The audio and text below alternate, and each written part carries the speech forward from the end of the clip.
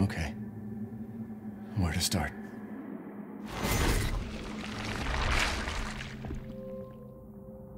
My name? It's Ethan. Ethan Winters. It's been 3 years since everything happened at the Baker house. I was looking for my wife, who disappeared. I got an email from her. She told me to come get her. And of course, that's how I ended up in the middle of nowhere, Louisiana.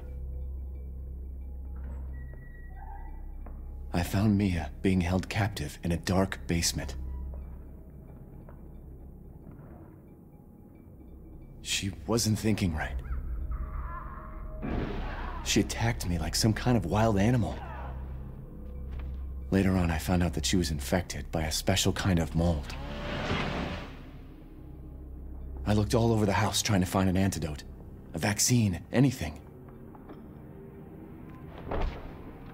The people who lived there were already infected.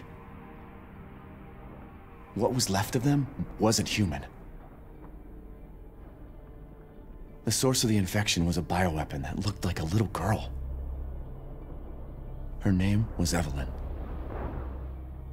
I fought the fucked up family and was able to treat Mia's symptoms with a serum.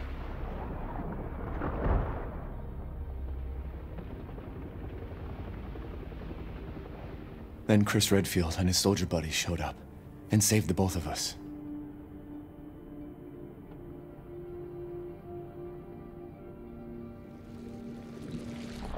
Is that enough?